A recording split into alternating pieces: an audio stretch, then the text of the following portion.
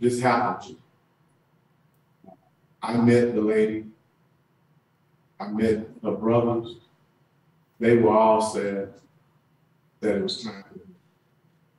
But before they wrote their statements, they passed away, 1, 2, 3, right now. And so I personally that this has happened, and I appreciate what you guys do. I mean, being in the legislature, I understand, y'all, hopefully you understand now. This is my last year, and I'm being honest, I'm ready to go home. I've done my tour of duty. I was in the Army. I was at 9/11, and I did a whole bunch of other things. And some say that you're a hero. I tell them that I'm just a country boy from Louisiana. Carlton Taylor was a serviceman. He had never done anything before this happened. He was an upstanding citizen, had a great job. And all of that came to an abrupt ending one night, drinking and drugs. And it's not a new story, but it's a sad story. I think he understands where he is. He may have I listened to him talk. He's not as sharp as he used to be. But some people tell me maybe I'm not as sharp as I used to be. Put some time in, we all. But anyway, I don't want to belabor it any longer. I apologize to those who might think that I'm asking for something that he doesn't deserve a time served. I want to thank y'all for the time and opportunity. I spent a lot of time at Leavenworth. Not Leavenworth, excuse me. I didn't do any time at Leavenworth. See, get a little mixed up. But anyway, down in Angola, and I met with the veterans. And I put together a veterans program. Most of those guys came back bent and broke. And so they may never get out. But I work my best to help them. And I'm also the chairman of veterans, military and veterans affairs. So we work a lot to help veterans. So I hope that if he gets out, that we'll be able to also help him with our veterans programs. Thank you all. Thank you, Mr. Cox. Ms. Valerie Cox.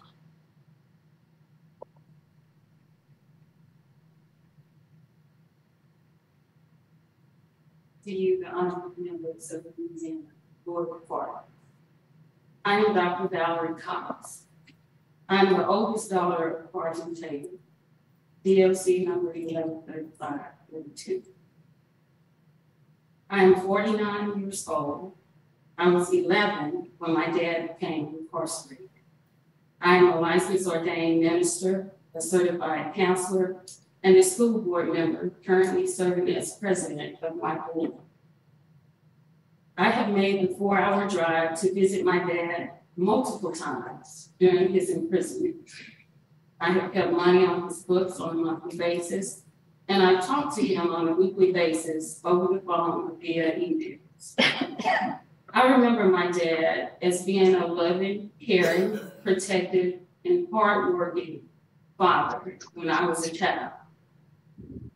He and my mother had me when they were both very young, following their senior year of high school. However, my dad did not hesitate to accept responsibility for me and my mother, and he married my mother and established and enlisted in the United States Army after he graduated so he could provide for us. My dad has expressed his remorse and feelings of guilt so many times, almost every time that I speak to him, he expresses his remorse, his guilt for the impact that his crime had on my mother, my siblings, and me. And still today, he always tells me that he is so sorry for the crime he committed and the way that it affected us growing up.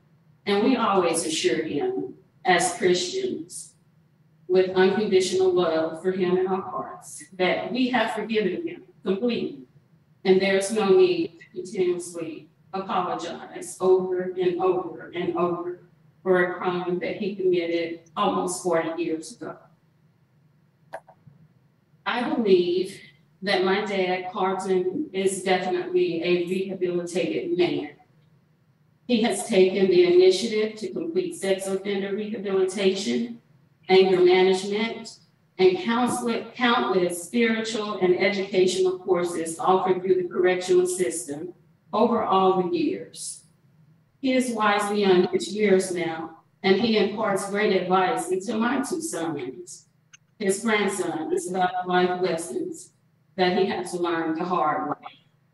He has suffered several major life-threatening medical conditions during his incarceration, including open heart surgery, 2 brain surgeries on 2 separate occasions to remove tumors from his brain. He's had seizures. He didn't mention that, but he had seizures also leading up to the removal of those tumors. He's had chemotherapy for prostate cancer, which is currently in remission.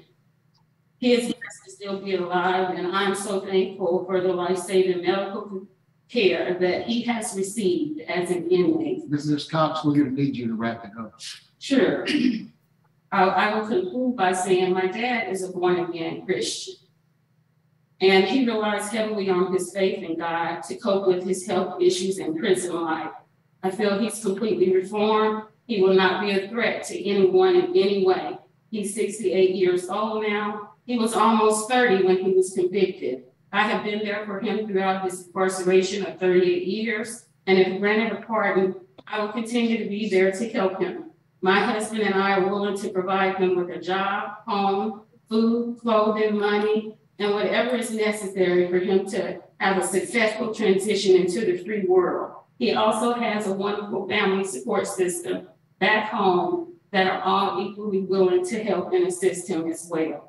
My dad missed all of my graduations as well as my siblings. He missed our birthdays. We need to wrap you up. And he missed the birth of all of his grandchildren and so many numerous occasions that we physically needed him to be there. I humbly ask you, each member of the Louisiana Board of Pardons, to see the changed, rehabilitated man that I see today, and from your hearts, grant him a pardon so he can enjoy the rest of his life with his family. Thank you. Thank you for your time. Thank you for your consideration. Now we'll hear from the opposition, Ms. Scheider.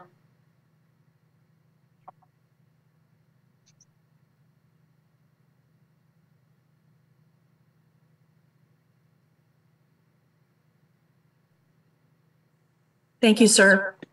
Can y'all hear me? Ma'am, we can. Thank you. I appreciate the opportunity to be heard by the board.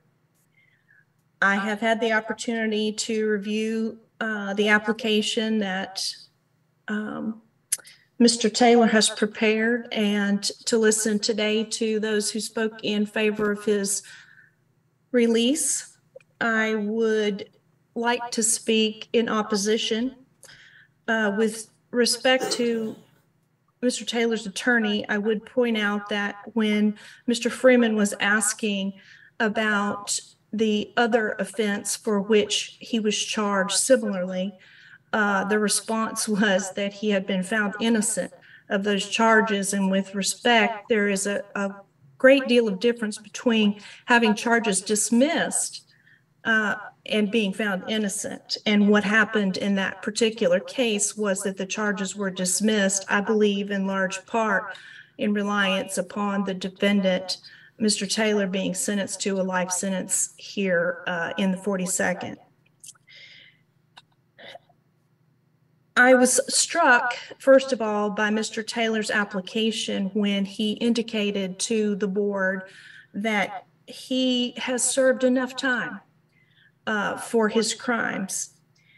And I would respectfully disagree with that. I would disagree with Mr. Taylor, who put that in his application.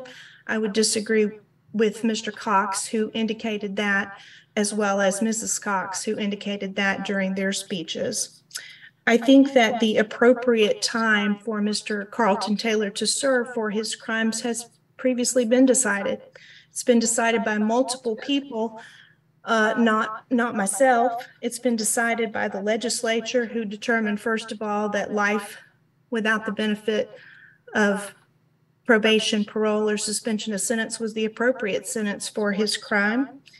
It was determined that that was the appropriate sentence for him by the jury who convicted him of charges who carried that length of incarceration without benefit as a penalty. And it was determined also by the judge who sentenced him to a term of life in prison without the benefit of probation, parole, or suspension of sentence.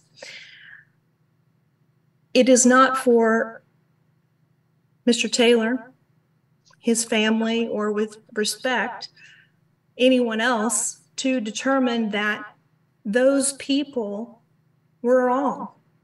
They have determined that life without benefit was the appropriate sentence for him for what he did. He went into a person's home without permission with the intent to commit a crime. And once inside, he was armed with a weapon, used that weapon to intimidate and force a woman against her will, Ms. Watson, to submit to intercourse with him against her will, and then threatened her that he would kill her if she told anyone. And as Mr. Freeman ably pointed out, he was also charged with a very similar offense in a neighboring jurisdiction right around the same time, all of which arose out of the position of trust that Mr. Taylor had been put in as a result of his employment as a meter reader. Respectfully, members of the Board of Pardon and Parole, the defendant, Mr. Taylor, in this case, has basically shown you during the questioning the same story that he served up to the victims and the victims' families and to the judicial system. When questioned about his responsibility and his accountability for his crimes, he continued to say, "It wasn't my fault." When questioned about his problems while incarcerated, his write-ups for various reasons, Mr. Taylor's responses were the same. "It's not my fault. It didn't happen that way. That person was wrong. They were lying." I think that that shows that Mr. Taylor has not learned what he espoused to have learned from the various programs that he has attempted or completed while incarcerated. He has not learned that to accept responsibility or accountability for his own actions, and that is true even after 30-something years of being incarcerated. It is for those reasons and for the fact that the victim and the victim's family have relied upon the fact that they believed that Mr. Taylor would serve his natural life in prison without benefit, that we would ask that you deny his application and allow him to continue to serve that sentence that everybody in the judicial system has relied upon all of these years. Thank you. We appreciate your comments. Mr. Taylor, is there anything you'd like to say before we turn it over to Ms. Jackson?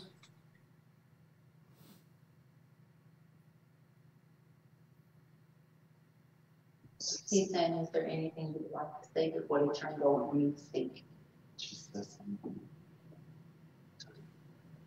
He's asking you what you would like. No, I have no further comments. Thank you, Mr. Taylor. Ms. Jackson, you want to wrap it up for us? Yes, I'm not sure in what capacity Ms. Snyder is speaking in. Is she a victim's family member, or is she speaking on behalf of the district attorney? She's an assistant DA, I believe. I'm the assistant Okay, so district. it's not a family.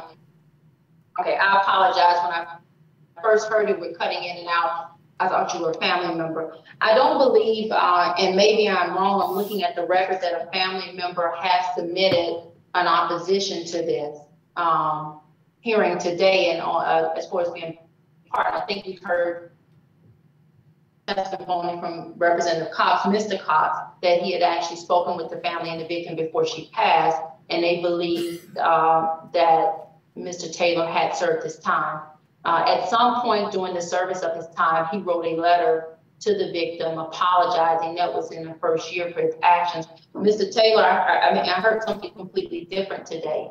Mr. Taylor didn't say that it was not his responsibility. He took full responsibility for what occurred in this incident. He also talked about being remorseful. At any time, I think he was questioned about one write-up, although another was mentioned. He gave his understanding of what happened during that write-up. But irrespective of that write-up, after 38 years in a facility, to just say that Mr. Taylor's judge and jury's time given to him it will be substantiated. It means we would need no Louisiana Board of Pardons, because that line of thought would mean that at no time an offender in the state of Louisiana, because someone decided your time at a trial, it wouldn't be necessary for us to have a Board of Pardons. It wouldn't. Why would it be? If our legal argument every time someone came before this Board of Pardons is that the jury and the judge gave that person the time and they decided 38 years ago what time that person should serve, then why would there be a statute creating? Jackson, I don't mean to interrupt you, but the pardon board is clearly aware of what the law is and why we are here. We understand that. The fact that a jury, the judge rendered a verdict, that's beyond us. Our job today is to determine who Mr. Taylor is today and what he's accomplished. So that's what I'd like you to get to, if you would. I'm addressing that, and I was only responding to the argument of the opposition. I apologize. I know meant to intend. While incarcerated, prior to his medical condition, Mr. Taylor went through a number of rehabilitative measures, not just the sex offender certificates in the 4 phases he completed. He also completed a carpentry degree, some more degrees from the Baton Rouge Community College. He went through extensive drug rehabilitation. During his time of incarceration, he's also was, before he came here to this facility under medical conditions, as he mentioned, he has received some biblical certificates and still attends those classes while here. Mr. Taylor has done everything that we would consider, including the Professional Academy of Sex Offender Treatment Program, and he has entered it again. And someone asked, why would you enter that again? For an inmate who is in such medical condition of his, there are limited resources for him to better himself. So entering that program again is a way to keep him where he needs to be. And that's why he re-entered. He is on no duty here, so he cannot hold a job because of his medical condition.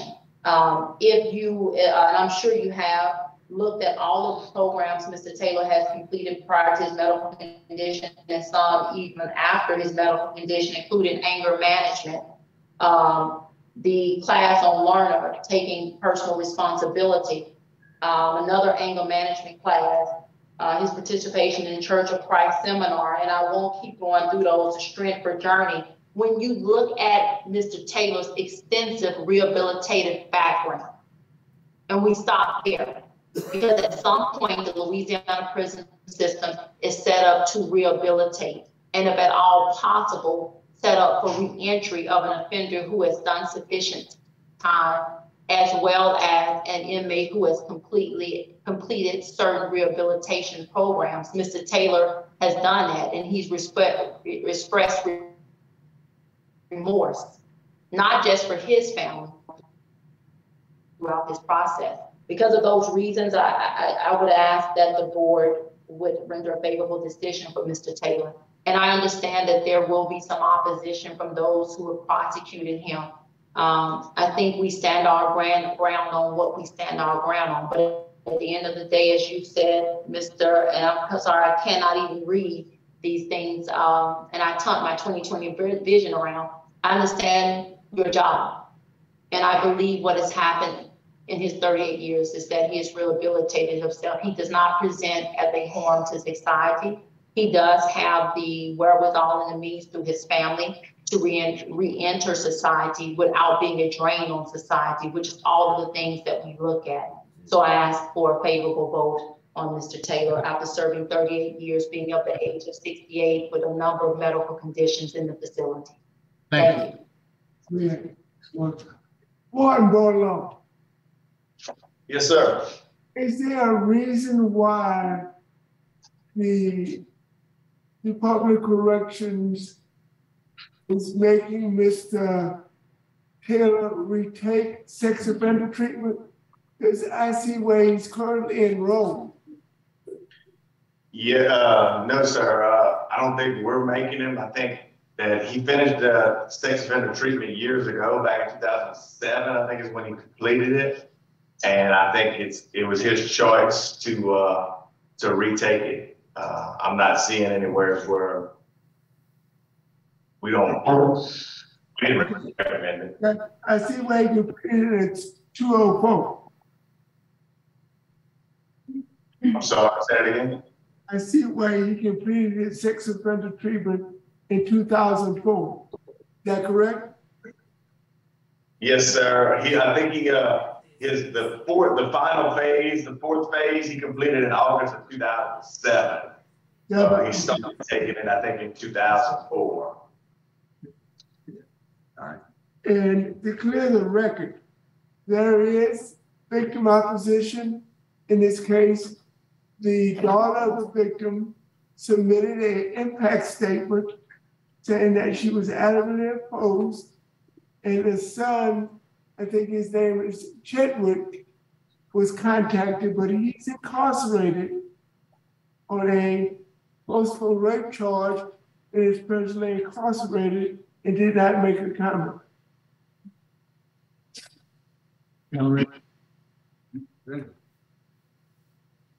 Okay, Mr. Taylor. First off, I know you've had some medical problems, but I don't think you're honest with me at all today. There was the other charge that was brought about, very similar situation, and it was the victim that backed off once you got your life sentence. Your disciplinary history is bad.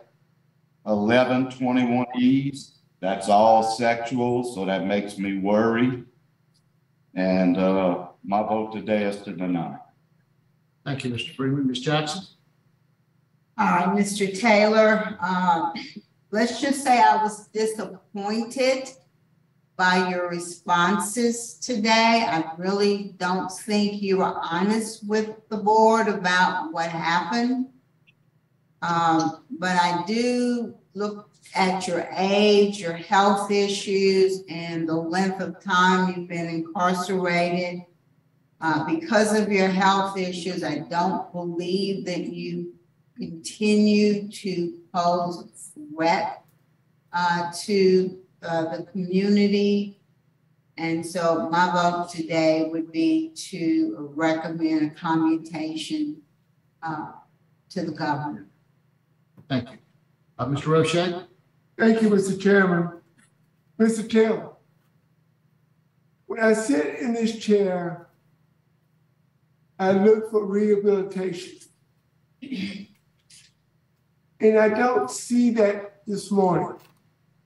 You have 11 aggravated sex offenses between the years of 2002 and 2017. You completed sex offender treatment in 2007. You committed your last aggravated sex offense at the age of 62, 6 years ago. based upon the victim opposition and the lack of rehabilitation and the general disciplinary conduct, my vote is to deny your request. Mr. Taylor, you have 2 votes to deny, 1 vote to grant. Your vote would have to be unanimous today. My vote would be because of your age, because of your medical history. I would also recommend a commutation. But you've got 2 votes to grant, 2 votes to deny. Your request for a pardon has been denied. Good luck to you, sir. I believe we're done. We're going to close out. Warden, thank you very much for your help. We'll adjourn today. The time is 10:42. Thank you.